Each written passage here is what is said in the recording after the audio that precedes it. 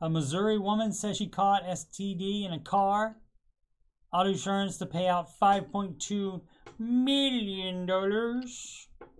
Missouri Court of Appeals has affirmed that an insurance company must pay $5.2 million settlement granted to a Jackson County woman who claimed she unwittingly caught a sexual transmitted disease from her former romantic partner in his car.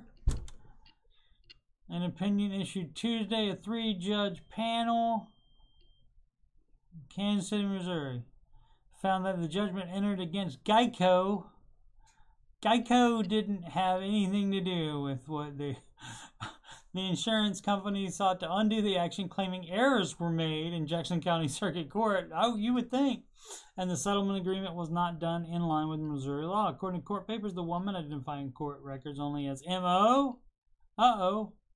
We know an M.O. in the Ramsey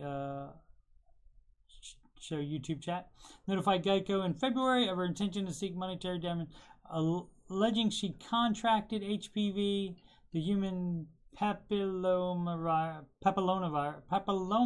virus, I think that's right, from an insured member in his automobile. She continued the man caused her to be infected with the STD despite being aware of his condition and the risk of unprotected sex. Insurance company declined the settlement, sending the case to arbitration. That is crazy. So if you get your STD in public, can you get money from the government for that?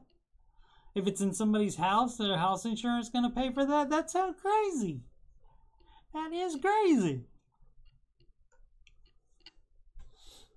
Maybe that could be a new segment. I could try to find stuff like this. And the name of the segment could be, that's crazy.